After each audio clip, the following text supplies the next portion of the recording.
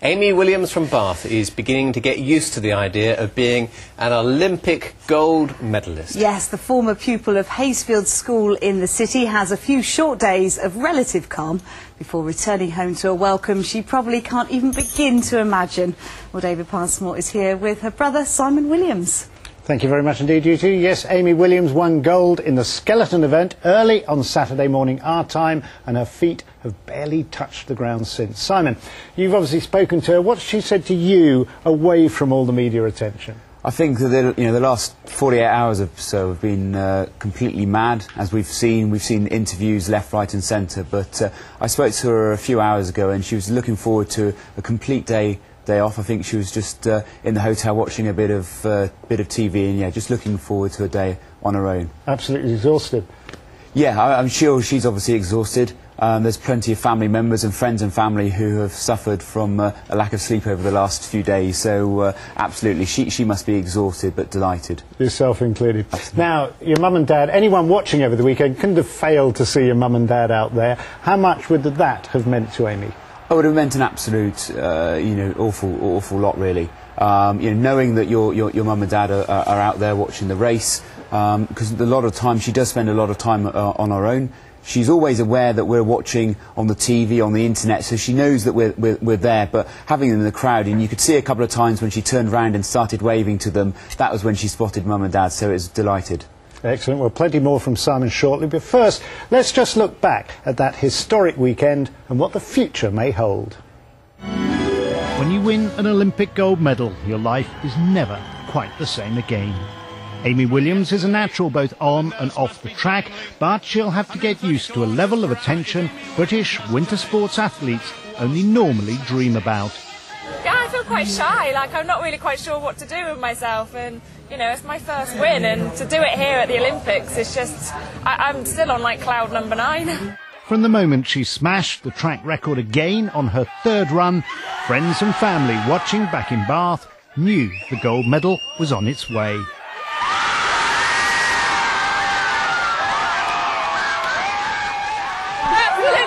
I am so proud of her. It's been a fantastic team effort, and I know the whole country's been behind it, so thank you everyone. Thank you. This is where it all began. The girl, who was a talented runner, was targeted by the sport and learnt her trade at the University of Bath push track. They're delighted they chose so well. We pick 3 or 4 athletes every year into the programme. We have to get those selections absolutely right.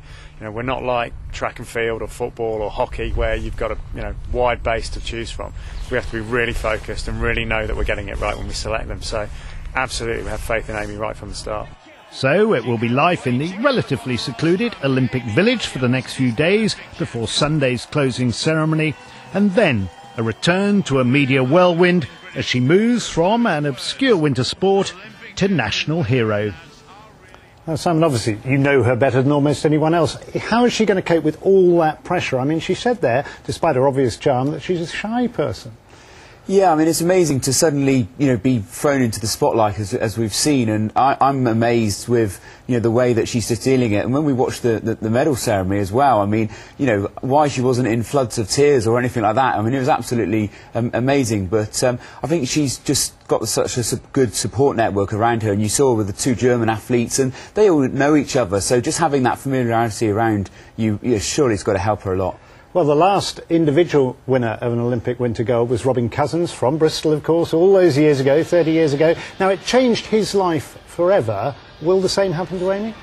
Yeah, I think there's going to be quite a few changes that are going to take place, more just in terms of the interest that there is now in her. And people are obviously going to be wanting to speak to her and see the gold medal and all the other associated bits and pieces. So, yeah, it's going to change things a lot. She can never leave home without it. No, absolutely. Well, Amy grew up in the city of Bath and went to Hayesfield School. Will Glennon has been there today to meet some of her friends and former teachers.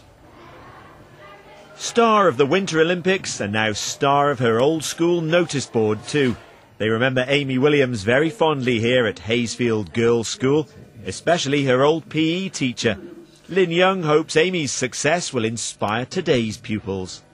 For girls, it is the best ever, that they think that somebody that actually came to my school and in the same facilities that I've got, this is what you can achieve, and it is great, and I shall use her in every lesson every day. This is the very sports hall where Amy Williams used to have her school PE lessons. Her teachers tell me that even back then she was quite the athlete, taking part in all the team sports she could, and it was here that she developed her love of all things active. What a night. What a night. I actually started crying. Yes, yeah, I will just remember that forever. As Amy raced to goal down the ice track in Canada, everyone here was watching, including one of Amy's best friends from student days. Oh, she was lovely. She was my closest friend at university, really supportive, caring, and a very, very dedicated person. Always training first, but never got in the way of friendships with people as well, which was lovely. Talented, not just within sport as well. Really, really good artist, musician, so talented person to know, really. That was a tremendous final run. The success of Bath's new Golden Girl has left everyone here extremely proud. The school's about to get some brand new sports facilities, which should help them produce future champions. And they're going to ask Amy if she'll come back and officially open them. And maybe some of that Olympic magic will rub off. Will Glennon, BBC Points West, Bath.